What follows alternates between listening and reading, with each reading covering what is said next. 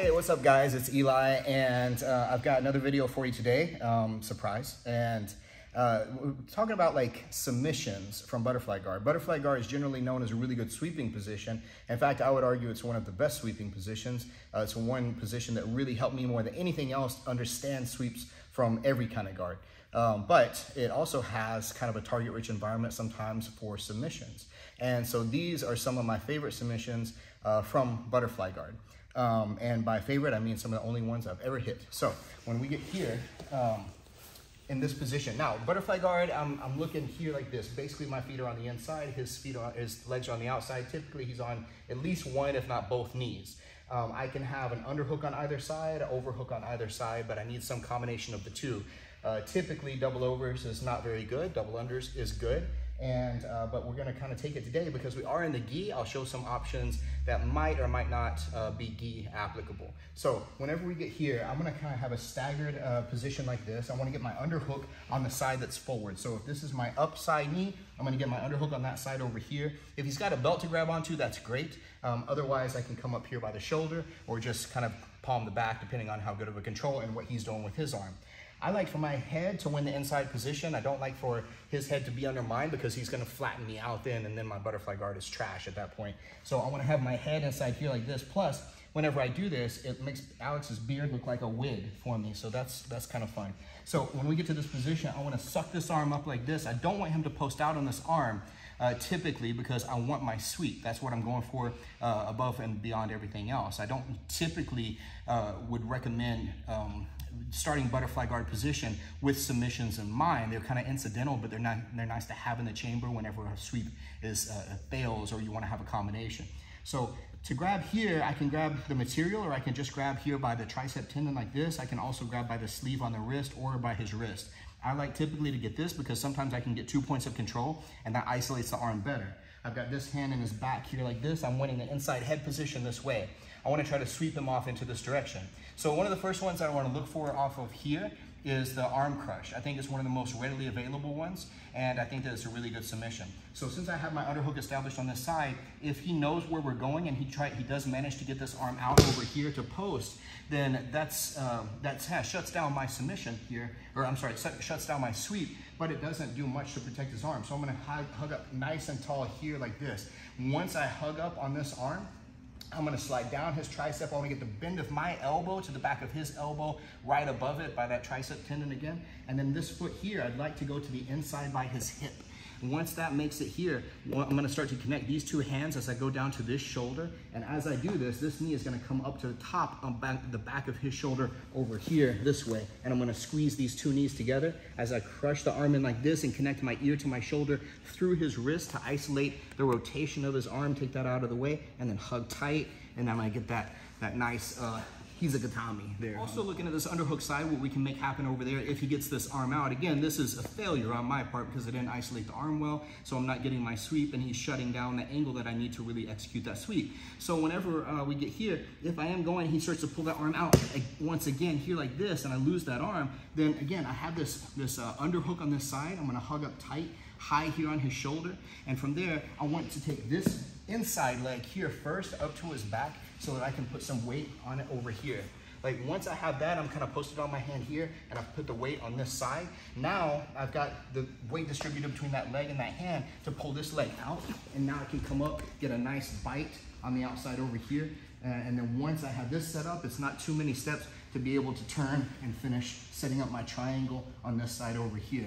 So once with the underhook on that side, getting that, it helps me to pull that arm across and center that arm up so that his shoulder is kind of not exposed there, so I can get him tight and funnel up for that triangle.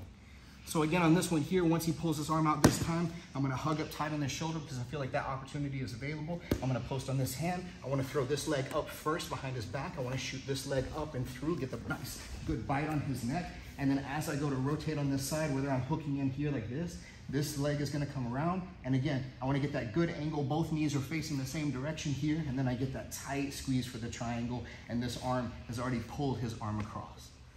If I can catch Alex here like this and he's kind of playing head forward a little bit, not with the best posture in the world, then we can play instead kind of a collar tie or bicep tie kind of grips like this rather than just overhook or underhook. From there, I want to try to steer him one direction over here like this, and I can even get the sweep if I'm really doing a good job on this bicep tie over here to get the sweep like that. But from this, I typically get a reaction if I try to steer him this way of him wanting to steer back the other way. So whenever I feel that reaction here, I can slide up and catch to the back of his head. Now, from there, I'm gonna snap this in this way here. So I'm scooting my butt forward a little bit. This little strip of pec right here from shoulder to pec right here is going to the back of him here like this. And so this could be anything from a guillotine choke to like a handgun kind of choke here like this. But since we have the collars to work with today, once I snap down, I'm feeding my hand to the inside collar over here. So we snap here like this, the inside collar, and from here, I want to get this, and I want to dive this arm through, and I want to dive my head right behind it. As I do that, I let this leg pass through so that when we come in here like this, I can get this rolling kind of lapel, or I can get this kind of rolling wing choke here like this. What this hand is going to do at this point here is it's going to stretch out toward the mat here like this, so I'm kind of spearhanding. This hand here is going to stay nice and tight inside of his gi. I'm trying to be nice to Alex while I'm talking. And then I'm going to go kind of perpendicular belly down on this side over here and come up to my chest. So it makes for a really nice, tight, winding choke. So one more time on this one. We're kind of starting this one here for more collar and bicep tie. I lean him this way here. He starts to float back that way. I snap his head down and inside. I get this grip here on the collar. Sometimes just the finish is right here every once in a while. But I can go here, guide this hand over, and it's going to snake through to the back of his neck. This leg is going to pass through, and I'm going to tuck my head under his body here like this, so that whenever we come up, I want to go belly down. I want to keep stretching my arm for a wedge underneath his head. And then here, so what's happening underneath his head here is this kind of motion makes a lot of pressure on his neck. There's different kind of configurations, like I mentioned before, that we can play. Typically over-under is kind of the gold standard because I want to start this out, all these in a sequence of starting with the sweep and then see his response. But these can be anything from the bicep collar tie like we had a while ago, to double unders, to even kind of wrist controls like this. So something that we can do if I start out on kind of a wrist control here, whether it's double or single wrist grabs like this, is if I can get an arm drag off here. So what I'm doing is grabbing the outside hand, grabbing on the wrist. This hand is gonna shoot nice and high by his tricep. And then from here, the way you make a powerful arm drag from butterfly guard isn't just by staying stationary and trying to pull him, because now it's just a tug of war and a strong guy with a good base is gonna win that. But if I scoot myself toward him, that kind of tends to uproot him a little bit, and it puts two forces reacting to his one. So that is gonna give me a little bit better of an arm drag. So what I wanna do with that is once I make this arm drag here, this way, is I'm gonna shoot this hand up and try to catch. Now, again, since we have the collar, I could go inside the collar here like this, or I can just catch on the back of the neck. The thing that I like about this one, other than it being gi and no gi applicable, is that this sets up a nice kind of modified Darce choke here. So once we get to this position here, I wanna shoot this hand over the back here. I wanna push down with my tricep so I get his head really in the pocket, and then I wanna connect for this kind of rear naked style choke like this. So what's gonna, to finish this though, I don't wanna stay here and have him play tug of war and try to pull his head out. Instead, I wanna allow my leg here to come across. This was my inside leg, my left one here. I'm gonna let that come across. And then now from here, I wanna fall to my left side. And as I do that, here, this way, you can even come up to the top position here and then finish from the top for that Darce choke that way. I think that's a really good finish. You can finish it from underneath as well, or from that seated position. But typically getting him on his side, or especially on his back with me on top, is a little better. So once again on this one here, again, I'm gonna play this kind of wrist control here. I wanna make this nice arm drag. I wanna catch up here like this. I wanna grab here, set up that Darce choke configuration. The foot comes across. I'm gonna flip him over, and I'm gonna ride the momentum up here like this. Now, once he's on his side on this position here, I wanna drop my hips in, squeeze, and get that Darce choke like that. So we've looked at several upper body attacks from here. I've lost count, but it's a few. And now we're gonna look at a couple lower body attacks that I like a whole lot of this here. So again, we're gonna go back to this kind of standard configuration because I wanna set this one up off of the sweep. Because now instead of him getting his hand free and posting out with his arm, he's gonna look to post either on his knee or on his foot. First, we're gonna look at what happens if he posts on this knee and the other leg begins to float. So from here, when I go to sweep him here like this, I don't do a very good job. I managed to get this leg elevated on this side. It's kind of floating, but he's got a little better base. Maybe he even got that arm out in addition to that leg as well.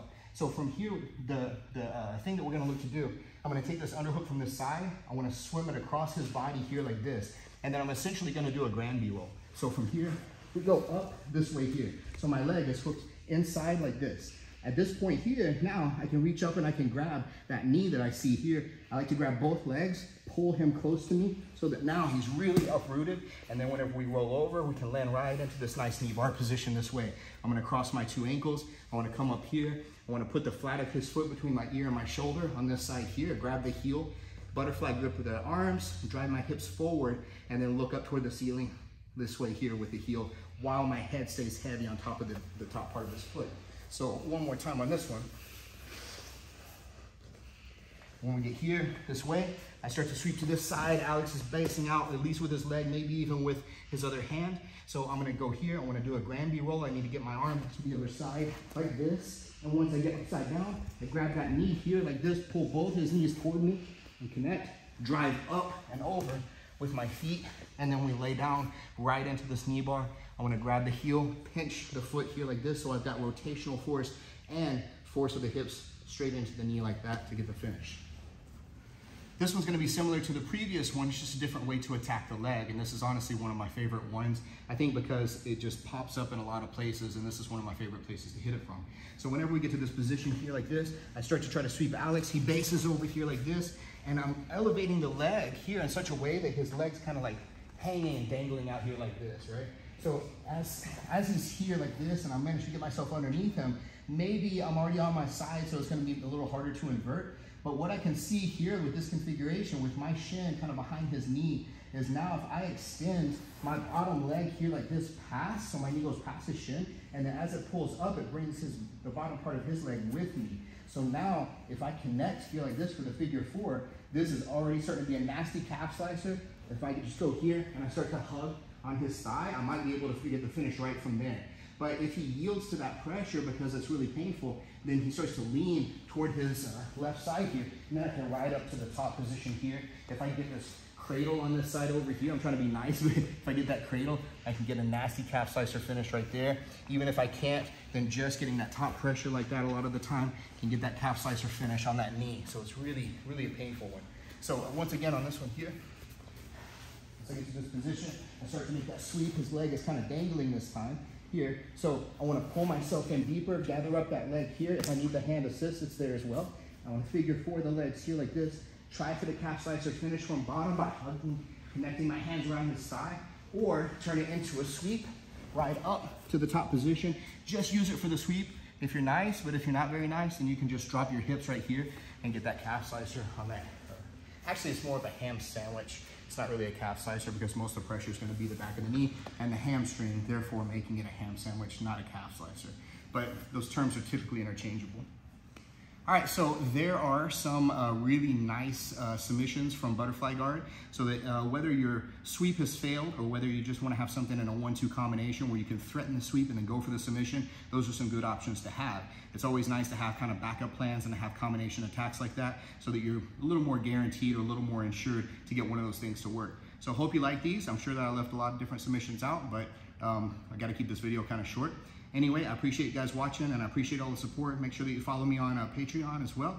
And you can become a channel member over here if you want to do that. So I appreciate you guys always watching. Make sure you like, subscribe, turn on notifications, all that kind of stuff, and keep watching Jiu-Jitsu channel.